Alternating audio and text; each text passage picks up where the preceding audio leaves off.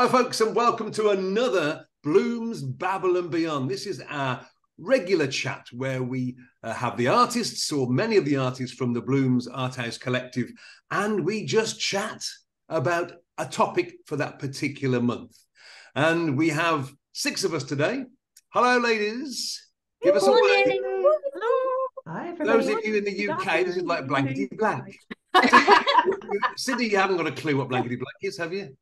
No, yes, I do. We had it here. No, blankety blank. Okay. Not now, but we did. Let's hope we're going to have no silly answers today. Because today's topic, well, it's one of those that this is a really broad spectrum of a subject matter. It's art and the spiritual realm, because we're all artists. And we all sort of, over the last year or two, me and Steph in particular, realized that the spiritual realm was becoming an increasingly big and wonderful part of our lives. And it was crossing over into our art, the way we do our art, the way we think about our art. But it's not just the art, it's the whole way of living. And so I thought it'd be great if we look today at how the spiritual realm, in all of its different levels, some people will be into it in more depth, others not so much, how it affects us on a regular daily basis, which of course, whatever we do during the day, our mood, the way we feel, the way we react to other people, has an impact on our art. So where are we going to start? Well, I think we should start with one of the two, I don't want to say experts, because that's a word, one of the two more renowned who use the spiritual realm really in their art. We'll start with Cindy. Cindy, now we know that you are you and Mac are the two amongst us that have this wonderful connection, or probably longer than all of us, to the spiritual realm and how it impinges on your art and the way you feel. So give us an overview, really, because this is a subject matter that can go any way. Give us an overview of how you see the spiritual side of things affecting art in general. It doesn't just affect art, though. Like, I call it the awakening, when somebody starts to tap into their spiritual side. Because in my understanding and my beliefs, once we incarnate into a human avatar, as such, as I like to call them, we go through what's known as the great forgetting. So we forget where we actually come from. We forget about the connection and everything. And it's not until we go through an awakening, seems like a good, appropriate word for me, that we remember and start to remember and reconnect properly to our higher selves and the whole spiritual realm, if you like that word. So once you go through that, it affects everything. Not your art is just affected just as much as the rest of your life. Your outlook on life is very different. The way you handle problems is very different. The way you just deal with everything is completely different. With my art, though, I actually like to infuse a lot of the spiritual messages and so forth that come through to me into my artwork now.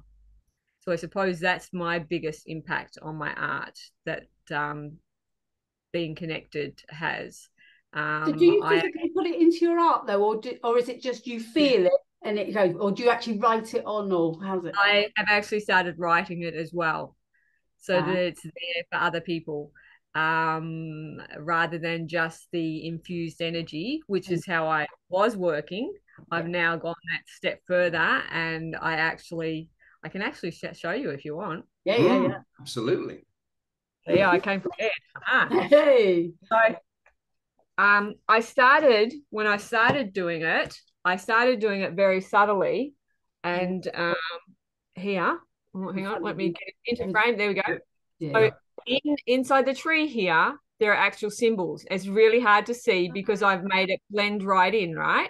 Right. So my light code symbols and my light code messages are here, and if you look close enough, in real life much easier to see. You can see them, right? Ah. And as you know, you go along, you get bolder and bolder. I'm pretty sure it's more. The longer you connected, the more you connect, the more often, etc. You get more confident. So now there's no need to oh, hang on, let's see. Oh, this is hard. Right in front of you. Yeah. Oh, that's it. Nope. See all this silver? Oh yeah. Oh yeah. Okay. It's more down the bottom, but I can't make that part show on screen at the moment. So those individual symbols, do they mean, does each symbol mean something to you, or? I get it as an overall message, not as an individual, like not as a, like I don't see, this symbol to be at or anything like that. I get it as a group of symbols meaning a certain thing. So while you're working on that piece, it comes through to you and you intuitively do that. Wow. Yeah. So often it's because I paint animals all the time. Often it's like the same sort of message I would get if I'm connecting to an animal spirit guide. So that those ones that I've held up were messages from tiger spirit, basically. And yeah, one of them was message about tiger conservation and what we could do as humans to help save the tigers, and things like that. So yeah. So when people buy your art, then do you explain to them what those symbols are in there? Because you said that in the earlier pieces they were subtle, hidden away in the background, but now they're bolder. Do you explain to people what they are? I tell them in general what they are, that they're light codes downloaded from source. I like to use the word source, not God, each to their own. But I explain to them that, and if there's a short version of the message, the overall theme of the message, I'll pass that on.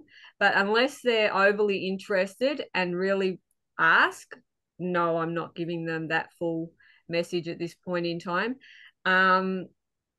Mostly because not everybody is ready for that. Like, do you know what I mean? Yeah. Some people are drawn to it, but just want to feel it, because you feel it. You don't, it's not, light language is not a language that we speak like I'm speaking to you about, right? It's a language more that we feel. And that's how we know what it's saying or what's happening, is by the way we feel. We feel it inside. We don't, Some people can speak it, but if you listen with the human ear, you can't understand what they're saying in that way. You need to listen to it with your soul rather than your ears. That was my next observation, really, just going back a little bit, is that a lot of people, Hi, Henry. whether they're artists or not, people watching this will probably have not really thought about the spiritual realm, regardless of whether it's connected to art. A lot of people won't realize things that happen in their life are connected to their awakening, and they won't realize what is happening. So that was, I think, what happened to me, really, when Steph started to get involved with channeling and that sort of thing.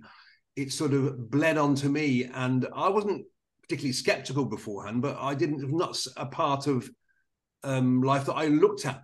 But now, you always used to use the phrase, "I come to you for that, Steph," rather than it being your experience. That was your phrase you always used before.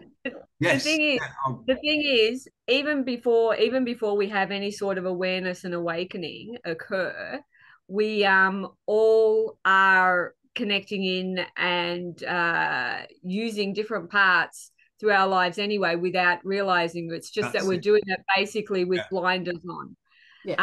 Because like anytime we are daydreaming or get these amazing ideas out of nowhere or anything like that, we're actually connecting in, and we just don't know that we have. Is basically what it comes down to. And once you start to realize what that is, that's when you can really make more of it. Yes. I want to bring Matt into it now, because this, you must find this, Matt, that once people you meet realize that what they're feeling, what they're experiencing is to do with the spirit realm, do you find to explain it to them, you have to use a language that they will understand? Because a lot of people, when you start talking about what Cindy was saying then, they probably won't be able to grasp it. How do you explain to someone in layman's terms? Okay, well, there's lots of ways you can do that. Well, I think we've all walked into a room and we just know there's been an argument there, or it just feels off. Or you could meet someone and you go, oh, yeah, I'm not sure about that person. That's your intuition. And those are the kind of early signs that you're tuning into that person's energy. But the spiritual realm, unless you have the gift to be able to see externally, which I am fortunate that I can, not all the time, but it's started, say, with radio waves. We can't see them, but we know they were there because science has now proved it. Radio waves, microwaves, ultraviolet light. These are things we cannot see, but also that we are in all different parts of the world. We're here now, and we are connecting through an invisible force. It's called the internet and Wi-Fi. And it's those kind of realms, those unseen realms, that when you're connecting to the spirit world, that's the things that the kind of things that you connect to. And it's also to do with belief systems. Many people believe in God, Allah, Buddha, the Vedas, etc. And it's a belief in things that are other than yourself, that are very powerful, that can have effect in your life. And for me personally, when I was growing up, I didn't realize at the time, but I was very sensitive and kind of switched on at the beginning. And so I was having these sensations, magnified sensations, and that didn't help being a human design reflector. But so they were overwhelming to me. So I kind of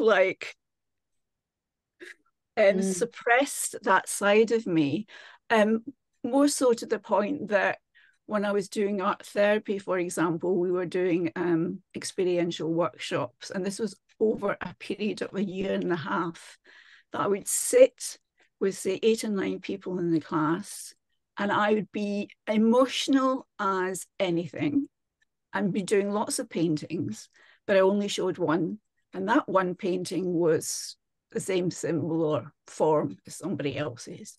And then in the end, I thought, I've been doing all these paintings, I'm actually going to show all of them. And it turned out, if there were 9 people in the room, I did 8 paintings, and each one had a symbol on it, form, shape, the exact same as every person in the room. That shocked me. What shocked me was there was none for me. Oh.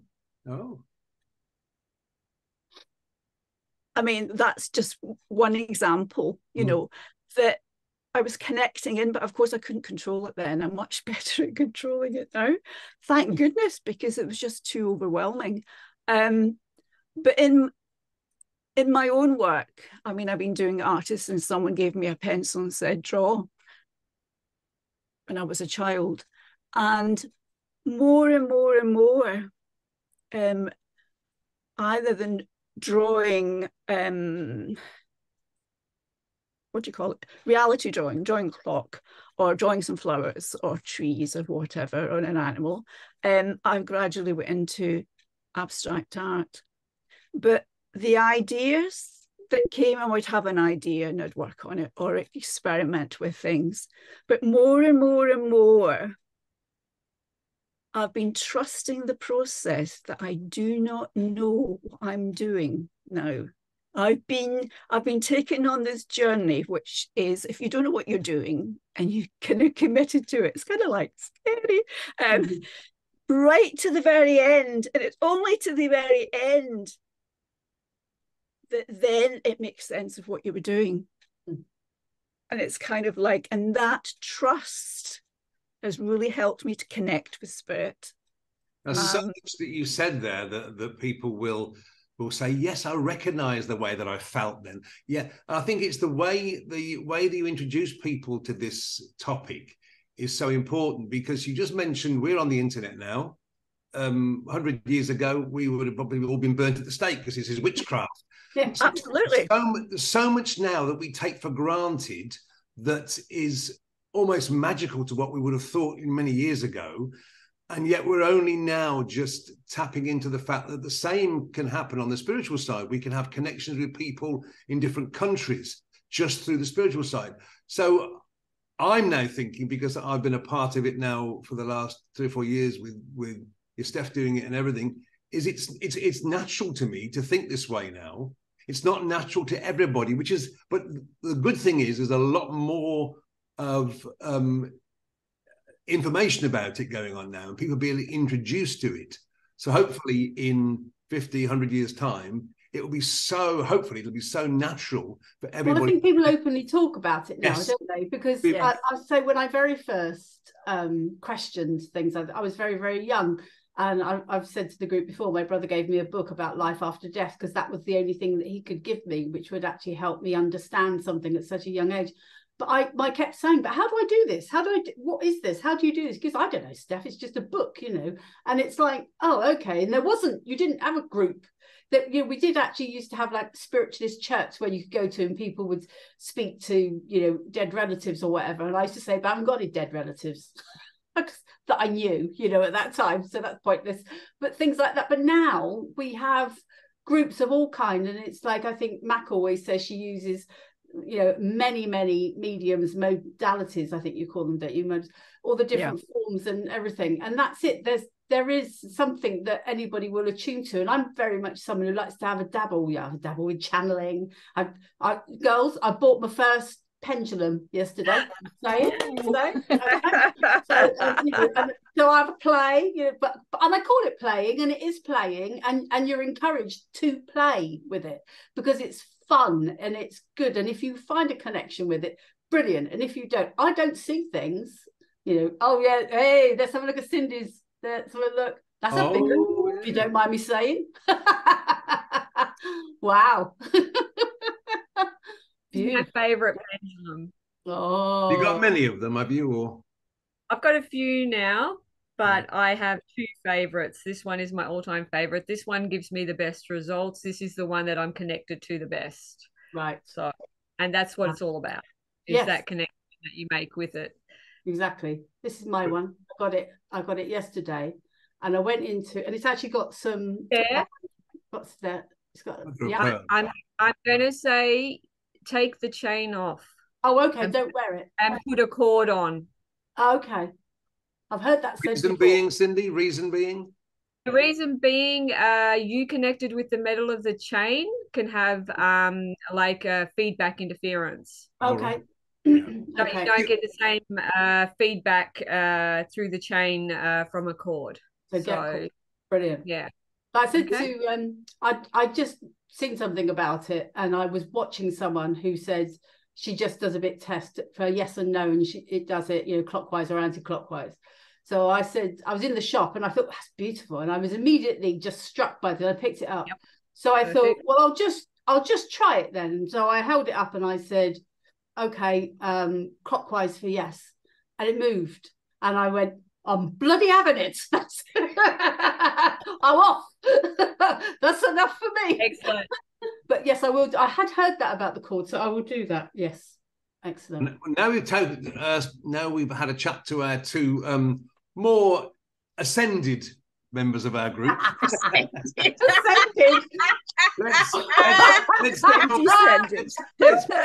Fiona and Sammy in, because being a part of a group with 2 people in particular that are very connected with the spiritual realm. How has that affected your view on it, and does it come into your art? We'll start with Fiona. Okay. Well, I think in Cindy's terms, I'm definitely a really heavy sleeper at the moment, waiting for my awakening. It's certainly not that I'm not interested, and I'm very open to all this. I find it very fascinating, interesting. To be fair, I've just not had the time to delve into it very much recently. That hopefully will change next year. Yes. Along with lots of other things next year. So, and I did have a session with Mac recently. Well, Mac was doing some more training, and I volunteered for a session, which was absolutely fascinating. And, you know, very, as I say, I'm very open to all the ideas.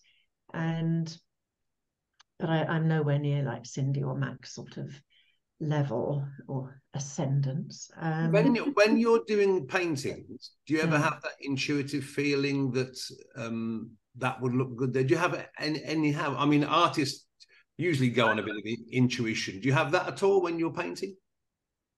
Well, I do, and you know, as you know, a lot of my work is landscape, and I love trees and just lovely natural countryside. And I think in a way that may be a similar thing, that it's feeding through me, but not. That's what I was thinking. Not maybe in a conscious way. And you know, as I'm working, I might have had, as most of us probably as artists, we have an idea in our head when we start a work. This is how I want it to end up.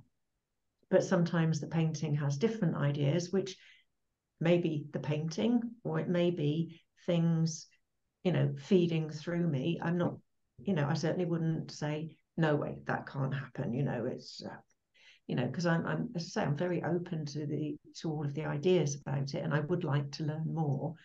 But yeah, certainly I'll be partway through a painting and I'll think, you know, I thought about that. I'm going to change that. It is going to be better if I do it a different way. So you don't know why you thought that. This is the thing. So I'm getting at is that we could be channeling help from the spiritual realm into our work without really realizing it. And it's only when, as Cindy said, you get the awakening that you realize, and then you have this flood of, oh my God, this is great because I can then tap into this, and this. It's probably doing a gentle approach to you. I think I don't want to shock Fiona too much. We'll just come in gently and move her hand to that particular oil instead of that one, and didn't know why she did that, but it looks fab. Yeah, I can't deny that because I don't know. No.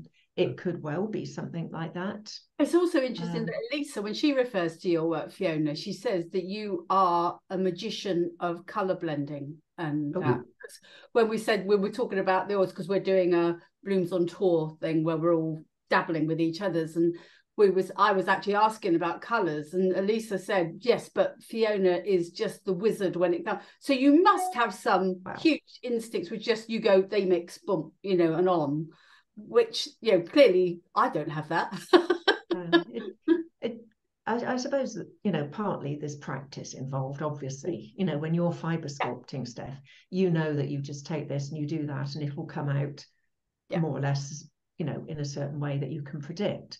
Now, obviously, with mixing colours, after a while, if you stick to a fairly regular palette of colours, you get to know those colours as well. And then sometimes it's nice to introduce a new colour, and sometimes you might think, oh, I think I'll just add a bit of this there, and because it'll just lift it or something. But whether that's something coming through me, I'm not aware of it, but you go with it anyway. Absolutely. And I mean, I will illustrate the fact that I'm open to this because when I first moved to the London area, and we had a flat in the top of a very old building. It was in the roof, probably where the servants lived, which was appropriate, you know. And because of the sloping roofs, the sofa was partly into the room. You could walk behind it just about, you know, head on one side. But I'd be sitting there reading or working at the sink in the kitchen, and I felt somebody friendly, inquisitive, looking over my shoulder. Oh, what are you reading? What are you doing? Oh, what are you doing? Vegetables at the sink? What? And it was always very friendly and inquisitive and never scary. And it was a strange place. It had a shower cubicle in a corner of the kitchen and a toilet down on a half landing, and the wash basin was basically the sink as well. So, but if I was actually in there using the wash basin to wash myself, or the sink, I never got that feeling. It was as though oh, well, you're doing something private, that's private. And we moved from there, bought a first flat, 5 minutes in the car down the road. And it happened there a few times, as though, well, I've come to see where you are and what you're up to. And then it stopped. It was like, well, I've come to see, but after a little, a couple of weeks or so, it stopped and it didn't happen again. And, I didn't see anything. I didn't physically feel anything. There was no cold, icy blast of air or anything like that. But I just felt it. There was a presence, friendly and inquiring. And so I've got very much an open mind as to what's out there. I'm not religious. I just feel that religion has caused so much war, death, hurt, awful things in the world. But I do believe in what a lot of religions teach, as in being kind to others, treating people the right way, living in a good way, rather than what actually happens. And I'm very open to the idea there's something bigger than us out there, and what we don't know, or what I don't know, Cindy and Mac possibly know a bit more than I do, but I don't know what's out there. I don't know what isn't out there. There could be physically something right here, but because meager mortals that we are, humans, we can't detect maybe anything. Well, we can't detect anything more than sight, sound, touch, whatever. There may be something there that we just have no way of detecting. Dogs can tell you when, animals, a lot more things than we pick up on, because they sense things differently, for example.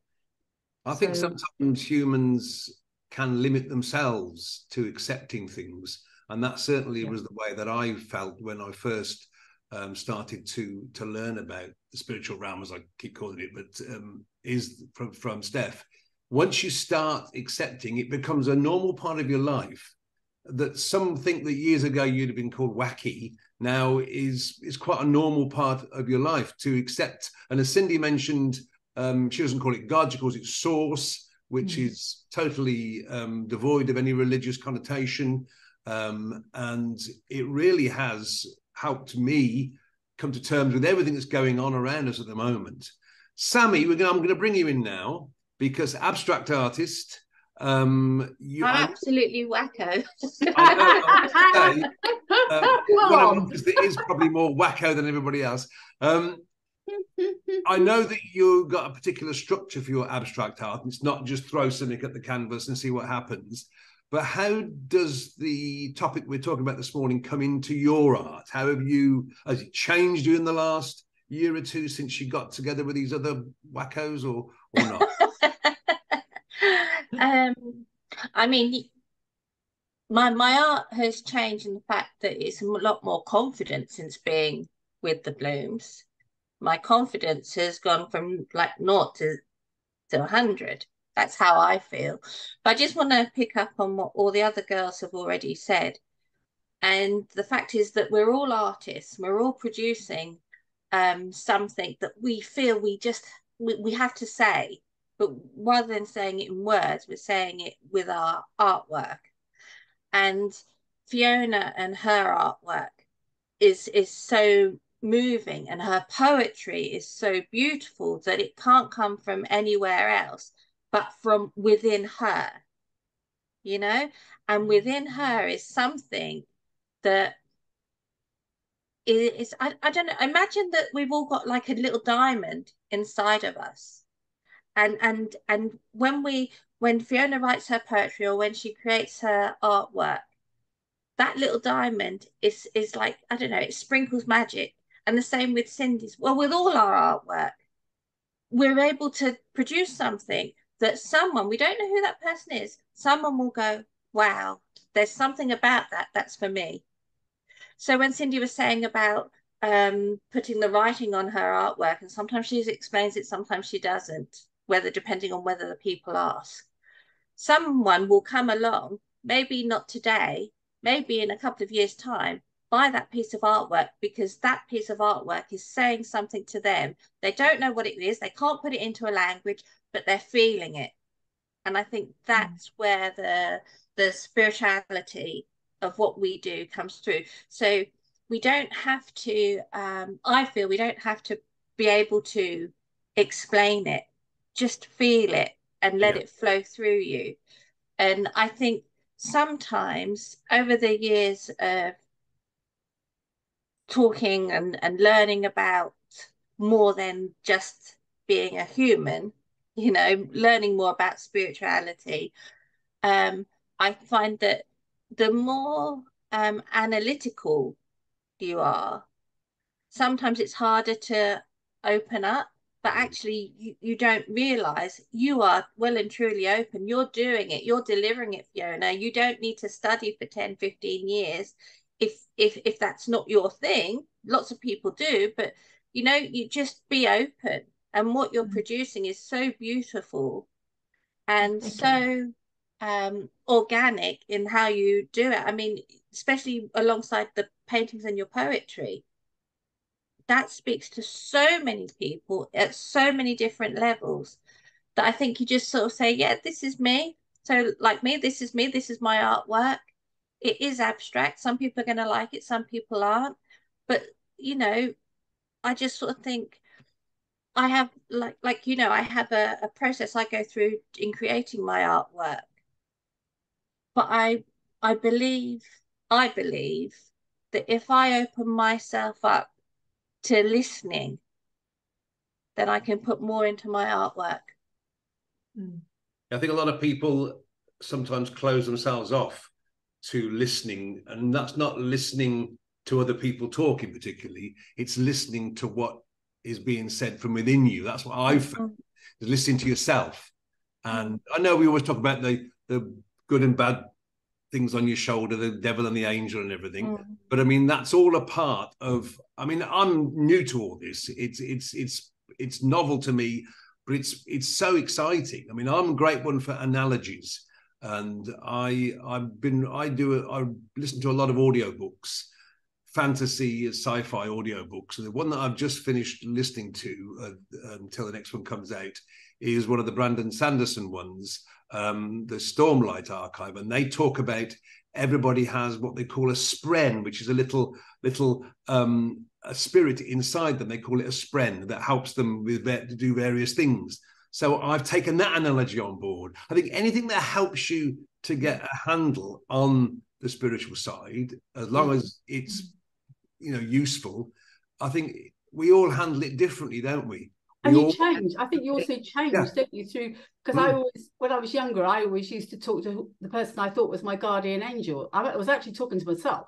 I was actually talking to my higher self, but I had to perceive it at the time because I didn't realize that 80% of it is in us. We are it, you know, we are connected, and that's what you're channeling through and talking to. So for a while I saw it as guardian angel, and so I could openly have a conversation. And it took a while when I thought, oh, that's actually me, to sort of do that adjustment, like, oh, but you still have the same conversation. And that, as you say, when you have those sudden ideas and things, and it's yourself telling yourself, but it's just a different person within you connected. And, you know, you're going to say something then, Cindy. Yeah, I was just going to say, it is the whole thing about talking to different people about the spiritual realm. It's I, like Mac, we do things like energy coaching and healing work, that sort of thing. And it's different for every person that you do that work with, because it all depends on where that person is at. So I can't go along to somebody like Fiona and start talking about light language and light codes and everything, because it's just going to go like this straight over her head, and it's not going to help her. Although the codes will still help her technically, she will get more benefit from it if I start talking to her in ways that she can understand, like trusting her gut feelings and those sort of things. Right. Which is her intuition, which is her higher self, which is source itself, right? Right. But if I start talking to her and say that it's source that she's listening to and everything, it can be too much and too overwhelming. So we talk about things like, you know, trusting that when she gets those gut feelings or things like that. It's just labels that we put on it. Like, it literally is just labels, and everybody has their own labels for different things. So when you do the coaching work, I don't know how Matt goes about it, but I try to find out from the person what their belief systems are and everything, to use the words that are comfortable for them, that are going to resonate with them. Like Steve, you said you like analogies, right? And that helps you, right? So then if I was having a session with you, I would look for appropriate analogies that are going to help you understand the concepts I'm trying to get across to you, so that the work that we're doing has more effect. But it is literally just labels. It's like we're all doing it, and it's just half of us are doing it. Actually, it's probably more than half in the world, with blinders on and are completely unaware. The things that we've said over the years, like everything happens for a reason. It just felt just felt right. You know, things like that. People said, "Oh yes, that's happened for a reason. You didn't sell because that." And all this now I know is because the universe has some plan for us, and we've just got to trust. A lot of it is trust. Well, Max said it with regards to her art, that she had to trust her process and everything. And right at the very end, she went, "Oh, there you go." But that's the same with us in life, isn't it? That we've done something that we thought, yes, that's it, and it didn't happen. It went wrong, or it's a perception that it went wrong, but it didn't go wrong. It went right for the final thing. And that's where you and I now just say, wasn't meant to happen. There's a bigger picture we're unaware of. And when you finally get to the bigger picture, you go, oh, no, I get why that happened. I'll tell you the one big feeling that I've had, the one big plus positive that I've had with all this being involved with you ladies and the spiritual realm and everything, is it's so stressless. The stressless seems to have gone out of decisions and when things don't happen. I used to get so stressed. Now I just think, no, there's a pattern. Steph, we're going to talk about you now, because you fibre sculpting your animals, similar in a way to Cindy, is that animals are a big part of your art. So the spiritual side, how do you bring that into when you're doing a piece? So I definitely have two different stages of my art. One part where I actually go into the study and learning about the animals. I usually have an instinct as to which animal I'm going to go towards at any time. But once I've done the study, as in, right, this is exactly where the, bones are going to be. And this is once I actually start, what I always say, I start building, say, a tiger, and then I eventually build one or create one particular tiger as a personality. And I start talking to them, sometimes actually verbally, sometimes mentally, they are now a particular personality that I'm building. And I've always said the eyes are the thing for me. And there comes a point where I look into their eyes and I go, there you are. And it's like, I can see them. And that's where I feel like it's an intuition, that part. And I have struggled with my art side of things, as in, I really wanted it to be realism and exactly as you see them. But I have just started now to see that's why I love about Cindy and seeing the colours and everything that she does, because I don't have that vision, but I still have their personality speaks to me a bit more. So I'm allowing myself at the moment to just be a bit more intuitive with my pieces, rather than this must look exactly like that. Look, I'm just going with that flow, and I'm really loving that. And with your colours of your pieces, you've gone away a little bit from trying to make it perfect from what pieces you see. to just what you feel like your lion reflects the sunsets and the... Well, and even the hair that I did recently. And the thing is that fibres that I use are very open to this, because you can, like a palette of paint, you can mix every colour of fibre together and get all sorts of glow. And in the hair that I did recently, as you know, Steve, because you've seen it in reality, because as we all know, our work looks quite different in real life than it does from a photograph. And you can see all the nuances and everything when you see it.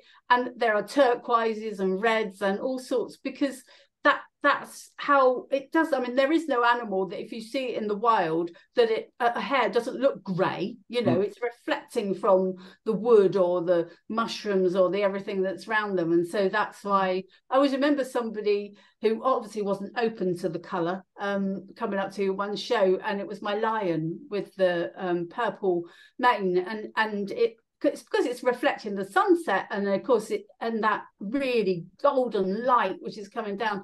And he said, so why exactly did you do the main purple? And I thought, oh, you're a little bit closed off to this conversation. Fine. So I then just said, because I've been very lucky to have been to Kenya, and I've seen a lion, and he went, oh, because he needed some realistic. He needed me to hit him. I couldn't say, because intuitively I felt, because I know he was going to be out of there. Again, we're back to what Cindy said. It's the way you explain it to a non-believer as such. That they're not non-believers. They're just not awake. Oh, not awake. Yeah. It's explaining them at the level they're at that point in time. It's like any subject, maths, whatever. Yeah. You explain maths to a child that's not really into maths. You explain it a certain way, they get it. If you explain the spiritual realm to people that never really open themselves to it, all of a sudden they get it. And I tell you, once you start getting it, there's no going back. Oh, absolutely. It does have a huge positive effect in your life. But also, I think art itself as well, because I mean, obviously intuition and everything, but I know there's an awful lot of said about art and mental health and that side of it. But I think because the two things go so well together with your spirit and creating, and I think that's why it has such positive on people's mental health, because that, you know, when you're healing from a perhaps something, you know, it could be anything that's happened to so many things. I know mental health covers a huge, and I'm probably not allowed to call it mental health anymore. It's probably called something entirely different, but it does. And I'm just at the moment reviewing a book about a lady who's doing weaving, and she's showing how you can weave with a stone and things like that, and how everything is accessible to everybody. You know, you don't have to have a big loom to do weaving. It's like needle felting. You can just have a bit of fluff and a needle. You can make something really, really small. And with all of our art, you only have to have a little something and just enough of encouragement to go for it. And that's why I very much, I think we all very much are actually trying to spread that kind of feeling, aren't we? And we don't even have to give instruction, but just by being on Facebook and actually talking about it, and this actually saying to people, come talk to us about this stuff, even if you think I don't even know what you're talking about, come and talk to us about it. Before I forget, I need to pick up on something that Sammy said earlier on about how her art has changed since she got involved with the Bloomz, and the confidence that's given her, because there are who's missing? There's two of us, so there's 8 of us all together. And the support that you get within the group, and it is, you know, we used to say, well, I'll pray for you, but now you think, right, I'm going to send you positive vibes for a show you're doing, or for a new piece you're doing, or for a house sale, all that, and I'm 100% sure that the positive energy from all of us makes a hell of a difference. The power of the Bloomz. The power of the Bloomz. It's right, because all of us feel that. Matt, you're going to say something? Yes, I was going to say that although we might actually write something down, although we might say it, it's the feeling, it's something other than the words, because you can say a word with no feeling in it. Mm. Yeah. The nice thing is what it conveys. Can I just say that one of the Bloomz members is actually a Dalmatian, because Steph was talking to her guardian angel and then realised that was her actual self that she was talking to. But when I was little, I used to do a lot of talking to and throwing sticks for my Dalmatian. Oh, nobody else could see. Did you have a Dalmatian? That was me. I'm a there Dalmatian. You go. So fantastic. Yeah. Well, that says to me that you are very much in tune, but you absolutely. Yeah. Me too, Mac. Just I'm not being funny now, Fiona, but have you ever done a portrait of a Dalmatian? Yes. Did you find there was something about doing that portrait that made you feel different? Did you think about? Yes, frustrated. So many flipping spots to do. Well, because it was a particular Dalmatian and not necessarily your Dalmatian. No, but I was just thinking maybe this is a subject that we could talk about forever. And it's just a great, and it's so nice that we can talk about it without people thinking, oh God, those odd lot of people that there's woohoo lot over there. But the thing is, do we care if they think we're wrong? No, we don't. We're happy. We are supportive. We're encouraging. We're friendly. We're open. Yeah. Do we care if people think we're odd? No. Well, we're not odd because nowadays people, I think, are accepting of the different ways that people approach life. They're accepting that there is more than some people, not we, but that some people will accept. And once you open yourself up to that, which I've done over the last 2-3 years, it has a wonderful effect on your life, even if you don't know why it's doing it. I urge anybody watching this to get into a group of people, like-minded people, and be a bit more open to these ideas that there is more, and find out. I mean, I'm not in a position to explain. Mac and Cindy can certainly, and I'll put their contact details for their various feeds on the bottom of this comment on YouTube, so you can contact them if you want to find out more, because they're the ones that will be able to guide you, metaphorically and physically, guide you to where you want to be. And I think, but just let yourself be open to what's around you, and once you get into that other dimension, it's fun. It's great, and enjoy it. It's not something mystical and magical. It's magical, but not in a way that anybody's going to sort of think it's odd. It's not a secret. It's not like a secret. It's not a secret. It used to be the secret, but it's no longer a secret. Yeah, it used to be very much for very secluded. No. It's open to everybody. Now it's not. It's open. All these beautiful, wonderful things have been being around you, wonderful ladies. It certainly made my life a lot richer and a lot more open to everything and stress-free, really. So thank you very much. I think we can just wind it up there. We've been going on for about an hour now almost, which is brilliant. So lots more we could talk about. There'll be another Bloomz, Babble and Beyond coming up very soon. So watch out for it. Do get in touch with any of us if you want to find out more about our art or about the spiritual realm. And we'll see you all again very soon. Thanks for joining us. Bye-bye. Bye.